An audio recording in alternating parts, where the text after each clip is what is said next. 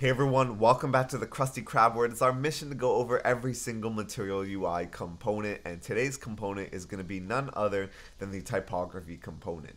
This component is probably going to be the most used component within your application, and luckily it's extremely simple to use. So we're going to go through it in depth, and if you find value, make sure you hit that subscribe and that notifications bell, and leave a comment if you want to help out with the algorithm. It means a lot to the channel. So, typography. Essentially, all it is just text that shows whatever text you want to show to the user. Instead of using a span or a div or h1, h2 tags like you might in regular HTML, instead you're going to be using typography if you are using Material UI. And this is a great component because it standardizes all of your text, whether you have a header, a subheader, regular text, you have maybe a caption for an image and stuff like that. All of these things can be achieved and standardized in terms of style, typography, font, etc. through the typography component in Material UI, and all of it is also highly customizable. And I'm going to show you how to do that with the theme. Even though we're going to have a whole video separate to theme, I'm just going to talk briefly about the theme as well here. So first thing you need to know is by default all Material UI components use the Roboto font, and there's a lot of easy ways to get the Roboto font in your project. The easiest way is probably to just link to a CDN that supplies the font. So for example, font.google.apis, and they have an example here in the documentation, which you can just go ahead and copy this straight into the header of your HTML of your React page. So also worth knowing that a lot of browsers come default with Roboto, especially Chrome. So yeah, just make sure that you go ahead and do that, especially if you are going to have an application that's used outside of things and platforms like Chrome. So you can also install it with npm if you wanted to and import it into, for example, the top point of your application and stuff like that. But in my opinion, I think the CDN link is just a lot easier. So to each their own.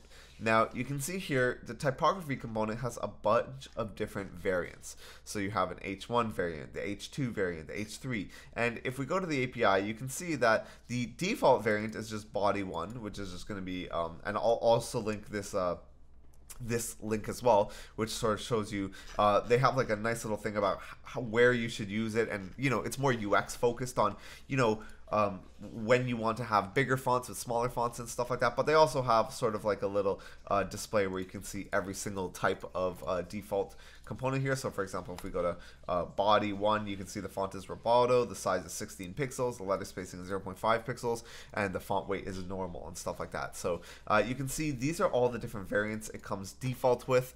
And as you know, Material UI is based on the Material.io design system, so it makes sense. And yeah, so with that variant prop, you can pretty much go ahead and pass in any one of these, and this is how you use it. So you can see here they just have the typography component, and then they pass in the variant, H1, H2, H3, and then some text as a children inside it. And you can see they're also passing in a couple other things. We'll get to these in a second, but essentially that's all there really is to it. And the cool part is for each one of these, for the H1, the H2, and H3, you can actually customize them through the theme. And that will mostly be in my theming video, but also note that there is, like every other Material UI component, they have a base element that they wrap the Material UI component with. And this usually it's something like a div. Their component will be built in a div, and that's what the root element is. But for typography, it's a bit different. They use something called semantic variant mapping, and what that does is if you, for example, use the variant H1, it will wrap that actually in an H2, and you can see here that this is the default theme for some of the components, and sorry, it will map it to an H1, and you can see that this is the way to override in the actual theme. So when you're creating the theme, you can target the MUI typography, then you can target the default props and the variant mapping.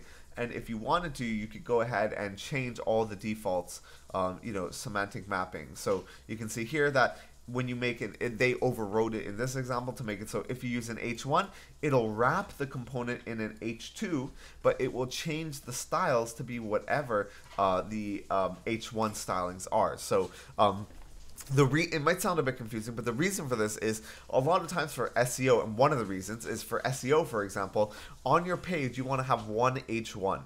Generally speaking, especially if it's like a blog post or something like that you're aiming to get SEO with. And for those not familiar with SEO, that's search engine optimization. It's what helps your website get on Google. Usually if you have too many H1 tags on your website, Google will penalize you for that, because in their opinion there should be one global title for the website. So for example, if you wanted a lot of typography H1 variants, but there's already an H1 tag and you don't want to duplicate it, but you still want something to look like a title, you could go ahead and pass in component prop and pass in something like an H2, and that will change the actual underlying HTML tag that is used in the component itself, but it will not change how it looks because it is still applying all the styles from this variant, which contain things like the font face, the font weight, as well as the font size. So that's pretty cool. And yeah, like I said, the typography component is pretty simple. That really is all there is to it. I'm going to be going more in depth in my theming video about how you can change up the theme and stuff like that, you know, so that H1 looks different and everything, and how you can override what the default themes and stuff like that look like. So I'll make sure I link that in the description of this video. But as for typography, you can go ahead and start using it. You know, make sure you wrap all your text in typography and stuff like that. That way, if you ever do need to change your text, you can just change, you know, for example, if you want to change the size of H1 tags, you could go ahead and change that in the theme, and all the text in your application that uses H1 will change. And I found that to be really useful in a lot of situations, especially when refactoring the entire, you know, scaling size of a website, which I've had to do before. And luckily, because we use typography, it was just like a 1 or 2 line change, whereas it might have taken, you know, a day or two to go through every single typography and restyle it and stuff like that. So